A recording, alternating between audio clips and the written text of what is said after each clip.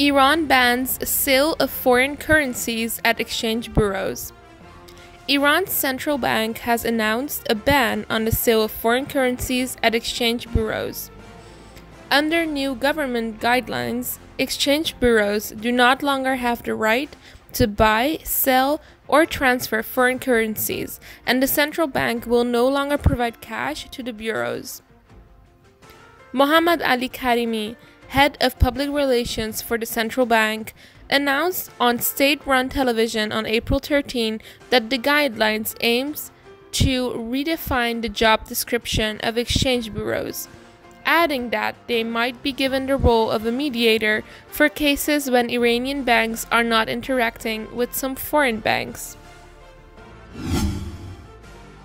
Saudi condemns Iran amid Arab divisions over Syria strikes. Saudi Arabia's King Salman opened the 29th Arab Summit in Dhahran, Saudi Arabia on April 15, 2018, by condemning the Iranian regime.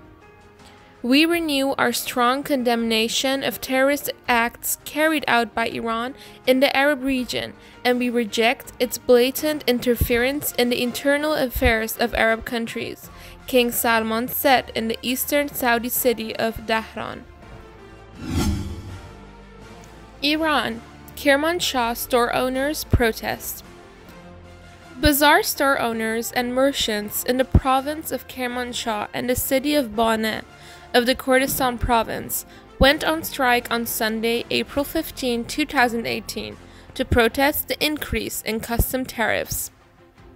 They also protested against the closure of border roads and passes, which deprives them from importing goods and commodities from neighboring states and countries. Isfahan farmers protest throughout the night.